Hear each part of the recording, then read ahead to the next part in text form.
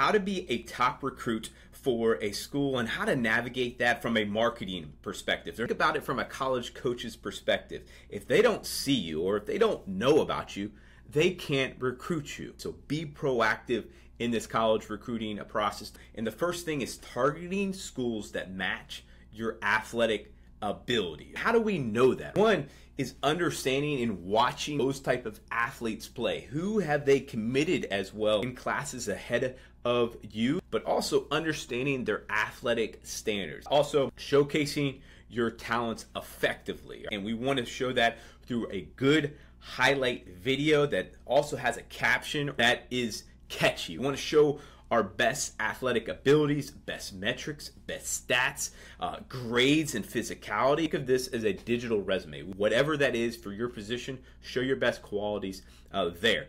Also, performing well in person. In showcase events, we need to perform. That is how we're going to be a top recruit. And then also, grades are going to be super important. Do not put yourself in a position where they want to recruit you, but they can't because you don't have good grades. And then we need to be communicating with these college coaches, be prompt, making sure that you are engaging with them. And then obviously be a good teammate, be coachable with your coaches. That's how you become a top recruit for a school.